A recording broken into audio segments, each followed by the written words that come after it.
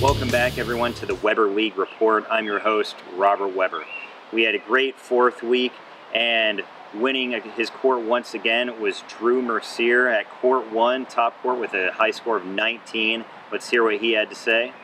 Just serving really well, and I did knock the racket out of Scott's hands.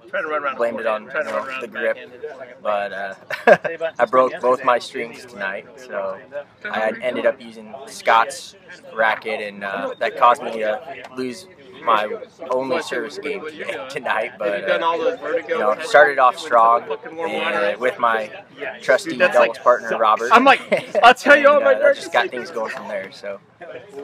Did they find anything wrong?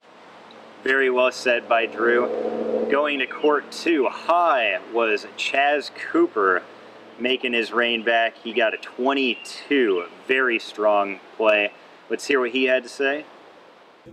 Oh, it was fun. We had a good time. And with that score of 22, of course, gives him the Violator of the Week award. Very nicely done. But unfortunately, when usually there's that high of a score, also comes a low score. Unfortunately, that low score was Abi Baroud. Had a little bit of setback, but oh well. What can you say, bud? Okay, now court 3. Your winner was Dan Sloboth. Bringing up the rear, court 3 with a high of 18. Very nice. And let's see what he had to say during this nightly interview. Hey, I had great partners. You know, they held me up. They made the old man look good. A man of few words as well. Yes, that is Dan Sloboth. Going to court 4, we had a tie for the high with Joe Height and Ryan Strassel getting an 18. Very well done. Court 5, the high was 19 with Tracy Wright.